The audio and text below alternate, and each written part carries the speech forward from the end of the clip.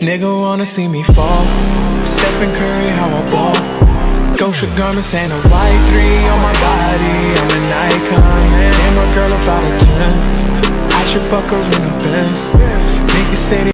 What's good, YouTube? It's your boy JR, and I'm back again with another PUBG video. In this video, I wanted to come out with a video just talking about the new settings that you can find within PUBG, and I believe that some of you guys will definitely be able to use these to definitely improve your overall experience. So if you're looking for a video that will help you, adjust your settings, I did make a whole video talking about that, and I'll leave a link to that in the description below. I went over like just about every single thing with your settings, and I believe it would help you guys adjust your settings if you're having some problems. But in this video, I mainly wanted to focus on Type C plus the new auto attachment feature, and then depending on how long the video is, then I may go over my other settings as well. But like I said, in this video, I'm just going to break out the hand cam and just show you some pluses and minuses of Type C, and then we can go from there. Thank you guys so much for all the support. So in my last video, like I said, I already talked about Type A and Type B, but in the latest patch, they brought out Type C, and I don't really know how I feel about this. Let me know what you guys think. Basically, what it changes is to aim down the sights, you still hold in bottom left trigger, and then to hold your breath, you tap in on left stick. And you can see here when you do that, you can just tap and he'll hold his breath. I kind of like that part. And then if you want to lean, you use, the top bumpers, which is pretty cool. But for me, like, I feel like that would be really awkward because when I don't really play claw. So if you're going to use Type C, you would generally have to hold your controller like this. And to lean, you would have to like do this. And also another thing that I don't like about it is you can't soft aim. So if you play a lot of third person, which is primarily what PUBG console is, you can't soft aim, which would probably put you at a pretty big disadvantage. Now you can map your keys different, and let me know if you guys are using Type C. I've heard some positive feedback, especially from like the FPP players, but for me, I'm not going to be using it just because you can't, you can't soft aim, and I don't really know how I feel about that. Now, one thing that I thought about trying is, as you guys know, I have the paddles on the bottom of my controller. I need to get an elite controller because apparently with these paddles and the mod pack, apparently you can mod your controller, and I don't have any part of that, but but I am using these paddles just for paddles, and like I said, with Type B, I can hold my breath. So what I thought about doing is mapping the buttons just a little bit different. What I thought about doing is mapping the buttons to where I would lean left and right, and then holding my breath by pushing in on the left stick. That would prevent me from, like, sometimes when I'm in a gunfight, I notice that I'll accidentally lean left or right, and a lot of times that'll get me killed. So I thought about maybe trying that, but as far as like trying Type C the way it is, it's really not for me. But I just wanted to let you guys know that you can give it a try if you would like. You just can't soft aim if you use this feature. And then next, I wanted to tell you guys the best settings for the auto equip feature, which is honestly extremely awesome. So you want to turn auto equip attachments on. Auto equip scopes, you want to have that to sights only. If you have it for all, then that could mess you up. Like, let's say you land hot at like Sandhawk or boot camp. If you have your gun out and then you come across a 4x scope and you pick up the 4x scope by pressing X, it's going to automatically be equipped to your gun. And then if you're in close quarters combat, it could get you killed. So I would recommend having this on sight only, and then auto replace attachments you want to have on. So what that does, that is honestly a really awesome feature. So let's just say, I want to put a 6 on this, and let's drop the car here. Like, whenever I go to pick up my car or a different gun, it's going to automatically equip the attachment. So let's say I pick up, like, let's say I have a 6X on my car right here, and I pick up a SKS off a dead body, which I would never do that, but I'm just saying, let's say you pick the SKS off the dead body, it's automatically going to transfer over the 6X to the SKS, plus any other attachments that'll fit to the K9. So it is really, it is a really awesome feature. I like it. It just makes it a lot easier to switch guns, especially after you kill somebody. So I do like that a lot. So yeah, I would definitely recommend to have auto equip scopes on sight only, and then auto replace attachments I would definitely have on. Now auto reloading, that's something that I used to use, but I recently turned it off because I noticed that, like, let's say I'm in a gunfight and I use all my bullets for whatever reason, or let's say a second enemy,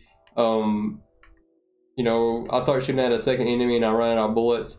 if you keep shooting whenever you run out of bullets, your players are going to start reloading, and then you get this slow animation as you're trying to get back to cover, and that can get you killed. So now I would highly recommend that you guys keep the auto reload feature off, because like I said, it's gotten me killed quite a few times, so I decided to turn that off. And then the graphics mode, I would definitely recommend you put that on frame rate priority. If you change it over to resolution priority, you're going to get really bad frame drops in this game. Field of view, I keep at 90 just in case when I go in first person I can see a little bit better. And then my kill feed I have on text. You can do graphic if you would like. I just prefer text.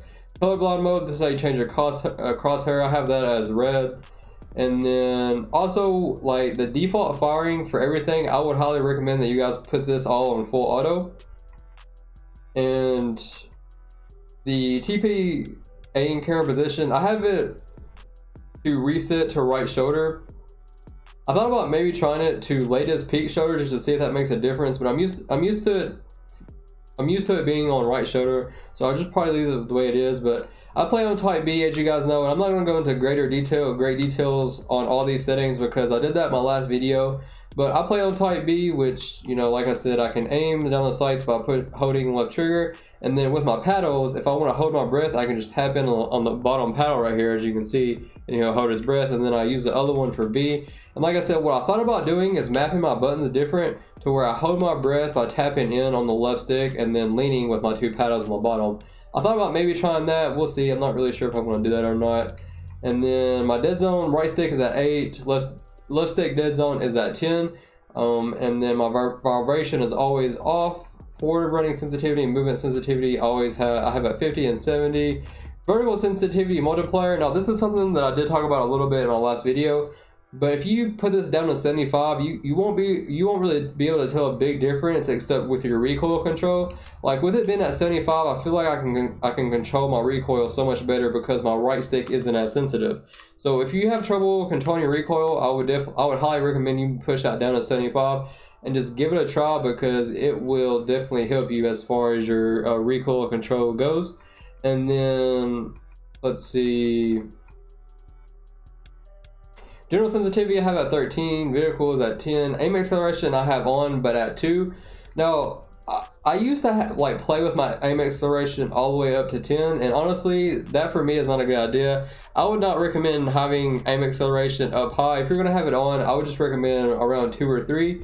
I use aim acceleration just to shoot at, you know, moving cars, but other than that, if you place it at higher intervals, then I feel like it's really going to throw off your muscle memory and it's going to like throw off your aim. So I wouldn't recommend having it any higher than 3, but like I said, everybody, you know, plays different.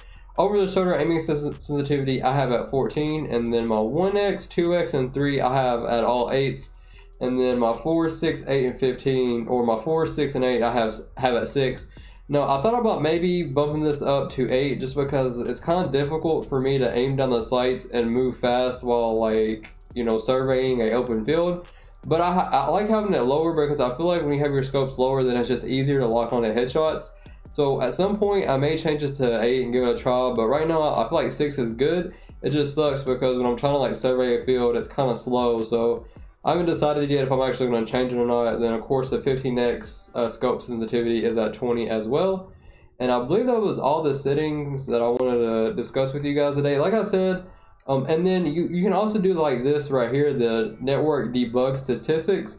This basically just shows like your ping. So you can see in the top left hand corner, you can't really notice it unless you look directly at it. You can see like my ping is going from like 30 to 60, and then like if you notice, it just helps you to like see what your internet connection is looking like, and then it helps you to see if you're losing any packet, whatever that means. You don't want to lose any of that, so you can kind of gauge your internet connection, and you can also see like if you ever get desynced, you can see what your ping was at, and then it just helps to see, you know, what your settings look as far as your network connection goes. So I'll leave that on just because it's kind of cool to look at.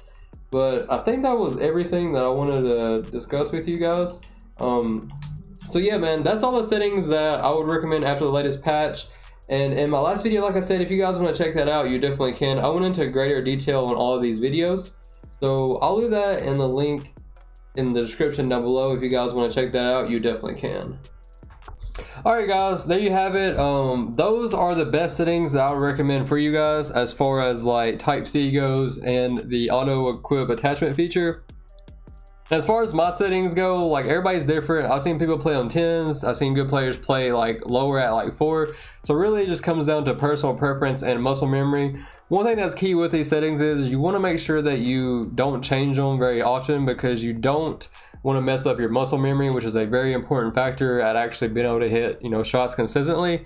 You know, like if you feel like your your ADS is too slow, then bump it up, you know, 1 or 2 and just leave it for a few days and just see how it feels.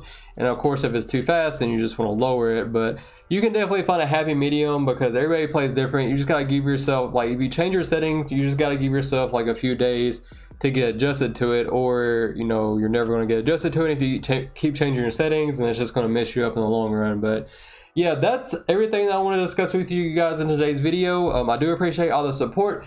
Drop a like, drop a sub for your boy. That's all I have on the day. I'm out. Peace.